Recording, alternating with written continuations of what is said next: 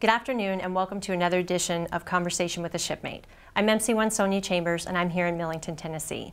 Joining me today is the Chief of Naval Operations, Admiral Jonathan Greenert, and Master Chief Petty Officer of the Navy, Mike Stevens. Gentlemen, thank you for joining us. Great to be here, thank you. Yeah, thank you, Petty Chambers. CNO, in your last conversation, you shared the stage with CMP to talk training and talent management. Today, alongside MCPON, we'd like to dig a little deeper on personnel initiatives. So let's jump right in. Since we're here today at kind of the heart of the Navy personnel headquarters here in Millington, can we get your view on manning? How do you think we're doing? Well, first, before I will comment on that, let me give a shout out to Naval Personnel Command, who's been doing a remarkable job. Manning is good, and it is getting better, and it's through the dedicated effort, diligent effort of the people that work down here and have worked down here over the last few years. I'll give you just two numbers. First, we had gaps at sea greater than 10,000, and I'll turn to the MCPON. He always has more detail than I have. We're down in the single digit, 2,500 or so. So you mentioned manning. Manning is doing well. We have two measurements we kind of use for manning. One is called fill, and that means do you have the right number of people on your unit, your vessel, whatever. We're very good in fill. The other one is fit. Do you have the right skill set and the right timing in the Navy, the right seniority? We're improving greatly in that, and we're pretty much there at sea. Next match, NEC, Navy Enlisted Classification Code. But perhaps more importantly, the question is, so what is the health of the force, CNO? You know, what do you see and what do you hear about how we're doing overall? I would put that in good, all right? It's not poor. It can be better. We should be very good. I mean, that would be our goal, right?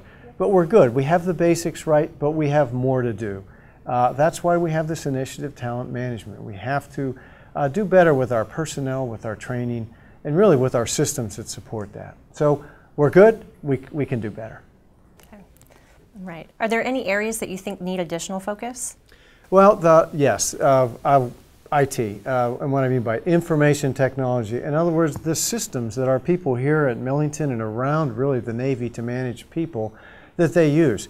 So let me give you an example. If you say, hey, how are we doing re-enlistments last year, or how are we doing on re-enlistments, the SRB and all, one should be able to pull up a report fairly quickly. Businesses do it all the time. We manage people here at Navy Personnel Command. Businesses manage money or widgets or whatever it is. You need to know what it is that you're operating with quickly so you can adjust. We're too antiquated in that. It takes weeks for folks down here to get a report.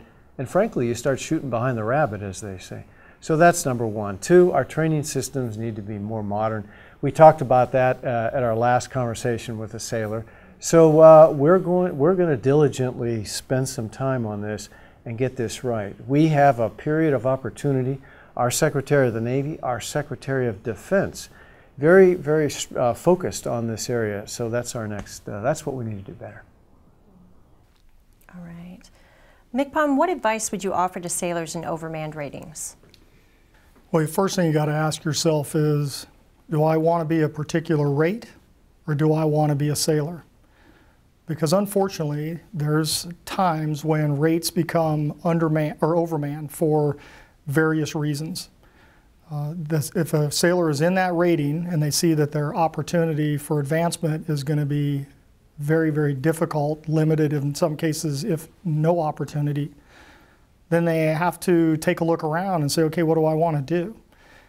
Find out if get with their career counselor and their command leadership, find out what they're qualified to do, because you can't just go and do anything you want. You have to meet all the requirements for that particular rate. If you're qualified for a job that you want to do, then my advice to them would be to go forth and do it. I was on a submarine in San Diego not too long ago, and I was talking with a first-class petty officer, and the chief of the boat was sharing with me what a wonderful job this first class was doing. Mm-hmm. In my mind, I thought he was a career submariner because he spoke submarine, he looked submarine, whatever that means, but he looked submarine. I'm a submarine. You do, you know. And so in this conversation, I asked him how long he'd been on board, and he said about 18 months. He had his dolphins, his warfare quals. And I said, where was you at before that? And he named off a surface ship. And then he named off a different rate. And here we are, the first class. And I said, you mean to tell me that just under 2 years ago, you were this rate on a surface ship, and now you're a new rate on a submarine. You're warfare qualified, and you're already a part of this crew, and you're acting like you've been doing this your whole career. And he said, MCPON, it's just a matter of attitude, recognizing what's in front of you, and then meeting the challenge. And he said the best thing he ever did is make the decision to be a sailor and not let that overcome his desire to stay in his older rate, the former rate I should say, because if he'd have made that decision, he would have, because he was a first class, he made first class as a submariner, he would have high-year tenured out as a second class and never had the opportunity to continue to serve. I don't mean to belabor that, but I share that with all of our sailors so that they think about that. Do I want to be a sailor or do I want to be a rate, and where does my loyalty lie? And I hope their loyalties lie with being a sailor in the Navy first. You know, that's common in industry, that people would shift skills or with a company go into a different area. So we're not a company, right? We're the Navy. But I'd say, as you described, there are different ways to reach your goal. So what is your #1 priority? This sailor will be, I'm sure, one day a Chief Petty Officer, Senior Chief and Master Chief, and just look at that period of time as something that happened. CNO, what are your thoughts on the Navy maintaining or improving retention and recruiting? We're doing a great job maintaining recruiting. We are bringing in the numbers that we need. This morning we rang the bell, which means we sort of celebrate the fact that for, in this case, 96 months in a row, we have met our goals. That's the good news. We need to continue to look ahead and stay ahead and shoot ahead of the rabbit, as they like to say. In my time in the Navy, we've had situations where we weren't meeting recruiting goals, and it's awful. If you can't assess the right numbers, then you're in trouble. With regard to retention, it's a similar situation. You have to look ahead and see what is it that causes people to stay in, and how do they make their decision. What kind of generation are you dealing with? In this case, millennials, as we call them. What do they think about the Navy, and what do they think about their future? How do they make career decisions? So my thoughts are we have to stay with them, listen to them, and make the Navy a career choice for them. Help them to make that choice.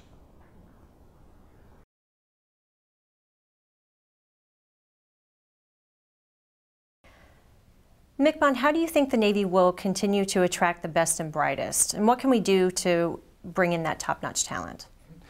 Well, we have to be, like we've been for 239, getting ready to be 240 years, a cutting-edge fighting force that has the ability to recognize talent, recruit talent, as the CNO just mentioned, and then provide them with the education and the training and the equipment to be effective at what we're asking them to do. I believe the young men and women that raise their right hand today recognize that that is the force that we are. So our challenge is to remain relevant, to ensure that we understand what it means to change and why we need to change, so that we continue to progress forward and attract the best and brightest. They want to be a part of not just any organization, they want to be a part of the best organization.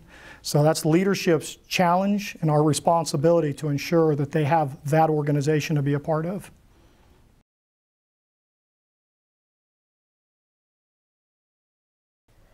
CNO, along the same lines of keeping talented people, SecDef recently talked about efforts to keep our best troops, making changes to the promotion system, and even promoting people quicker. What are your thoughts on these promotion initiatives? Well, I think they're needed, would be my easy, simple answer on the bottom line. But we spoke just a little bit about retention and what is it that people are looking for in a career today. Some folks say, listen, I'd like to start a family. I want to get a degree. I have this aspiration to go out and do something. Can I interrupt my career a little bit here and go on and do that and then come back? So we have a career intermission program. That's what the Secretary of Defense is talking about as an example, to be able to provide options for our people to live the life that they feel they really need and maintain that career. Industry is doing it today. We need to become a part of it. Secondarily, as we go through the Navy, you've heard this term up or out. And so it's a very much, I jokingly call it a conga line. And we talked about this the last time we had conversation with a sailor. But it's really about your group. When it becomes your time notionally within your year group to go up to select for promotion or not.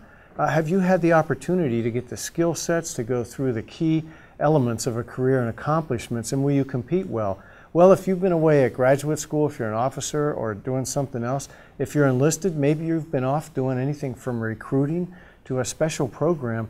Are you ready, and have we given you that opportunity? We need the flex to move people through so that they compete when they're ready, based on milestone, based on merit, not based on, if you will, the kind of cookie cutter, conveyor belt, whatever you want to call it, conga line. And so we're asking for that authority, and these are the things that the Secretary of Defense is talking about. He's talking about being able to reach out to industry and pull people in, from cyber warriors to experts in logistics, you name it. And can we do that? And if we can't, why can't we? What are the hurdles, if you will, or things that are in our way? And do we need the authorities from the Congress within ourselves to do that? This is what we'll be researching on his behalf. CNO, can you tell us how the Navy is using technology in personnel systems? Well, we're using technology in personnel systems not all that well. If you think about it, people are what I call our asymmetric advantage, because our Navy people are dedicated, they're smart, they're resilient, and they're patriots. So they will do mission first. We have to make sure that, I mean, if you had any weapon that could do that, it would be unbelievable. And that's what makes us different from any other Navy actually in history. Well, how are we doing to enable that? Think of it as a weapons system. It's old. The IT systems, the information technology systems are too old. The processes are sort of antiquated, and we don't train as quickly or as efficiently or as effectively as we need. So technology has brought to us the ability to provide virtual reality, 3D training systems, responsive training systems, interactive training systems, bring those into the classroom, and then bring them in a manner to studying our people. How do they resonate with that? Do they learn faster? So it's marrying up that technology. There was a time when we were ready to jump into technology, but technology wasn't ready for us in training. Now the technology is there. We need to reach out and marry it up with our training systems. How will these measures really help sailors and save time and money? It will save time and money because we won't waste time in perhaps a classroom where we're not getting the knowledge, if you will, within the sailor's head as quickly as an interactive training process that people are used to today because of what they have at home or how they're used to taking things aboard, if you will, training aboard. We'll save money by maybe being able to change a same training process within the same trainer. So let's say within this room, these curtains are screens and they're interactive screens. We could put perhaps in here a diesel engine, and you could be touching those screens and doing anything from moving fuel valves to ventilation lineup. Then you shift to a torpedo room on a submarine, and now you're launching or loading a torpedo. You shift to, you get my point, a CIC room on board a ship, and you're working a tactical problem. So that's the kind of, that's out there and available. That's what we need to reach out for, and that's what technology can do for us. MCPON, speaking of modernizing the personnel force systems for the 21st century, how is the Navy ensuring we continue to recruit and retain women to fill those tough jobs at sea? Well, let me start by saying this. I believe that what makes us the greatest Navy in the world is, so certainly we have wonderful equipment, platforms to operate on, and we have wonderful people. But within those wonderful people, we have diversity. And that's what makes the difference. When you look at organizations around the world, whether they be military or civilian, the more diverse the organization, and I mean diversity in every respect, whether it be gender, ethnicity, religion, color, you pick it. The more diversity you have, the more different thought processes you have. So when you go to tackle a problem, you don't have groupthink. I'm from a small town in Montana. And if I was to speak with someone of a different ethnicity in, let's say, Brooklyn, New York, and you put us in a room together and give us a problem, we're going to have different approaches to that problem. But it's our collective thought, the combination of the approach that we take, that'll probably get us to the best possible outcome. So it's our diversity, and women bring a tremendous diversity piece to our Navy. Without them, we cannot be successful, and we cannot become a better force, because that's the goal, is to always get better. So to get better, we have to have more women. To bring more women in, we have to establish and maintain the conditions that will provide all of our sailors, to include our women, with an opportunity to be successful, and do that in an environment where we treat everybody with dignity and respect. So I've personally gone out and started talking to focus groups of women in particular, the more senior women. So I'm concerned because we recruit 23%, we retain about 18%, but only about 10% of our force are E7, 8s, and 9s. Did you know that women at the E7, 8, and 9 level leave the Navy at twice the rate that men do? That concerns me. So the question is why? And that's what I'm going out and asking them. It's not what I think, it's what they know, and they're telling me, so that I can bring that back to the Chief of Naval Operations, to Chief of Naval Personnel, and start getting after some of these issues, because we have to do better, not just at recruiting. We're getting better at that. It's the retention of our women that we have to work on. I believe that it's essential to do if we're going to become the fighting force that we need to be throughout the 21st century and beyond. So that's the change we spoke a couple of questions ago. The Secretary of Defense is looking for. That's within the talent management, to align our processes and our policies with what our people are looking for. You know, I'd love to stay past E7, except. What is that except? And what do we do to make you, the individual, say, that's good for me, I can do that, and that satisfies what I really believe I need to do. That's what we got to go out there and get. CNO, what impressed you the most about your visit here today? Two things. One, the combination of teamwork that I see here with the military and the civilian personnel. Our military sailors, if you will, and our civilian sailors working together as one team. And number two, I was really impressed by the work that they have done over the last 3 years.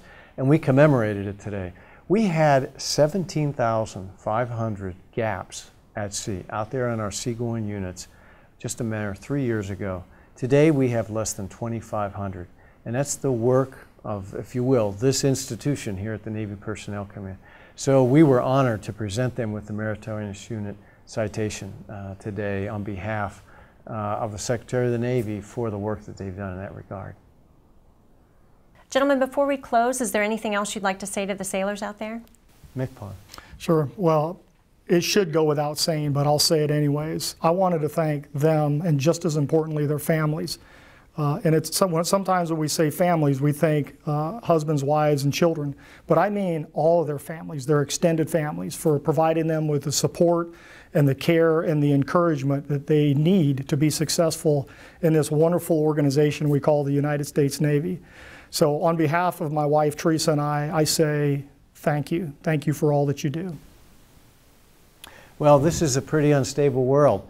And we are where it matters, when it matters, from the South China Sea, the Arabian Gulf, the Gulf of Aden, the Eastern Mediterranean, I could go on, the Caribbean. And it is the sailors out there getting it done, that asymmetric advantage that we have, because the challenges keep changing. A year ago, we never knew what an ISIS was. There was no discussion of Ebola. I mean, it goes on. And our sailors, they adjust to all of that. So we need to adjust to them. So like the MCPON, I say thanks for that. And we're going to make some changes here that I think will make the management of our talent and our talent feel that we're for them and we're the career choice for them. Thanks for joining us. I'm MC1 Sonia Chambers, and this has been Conversation with a Shipmate. Check out the latest editions of our program on the CNO's leadership page at Navy.mil.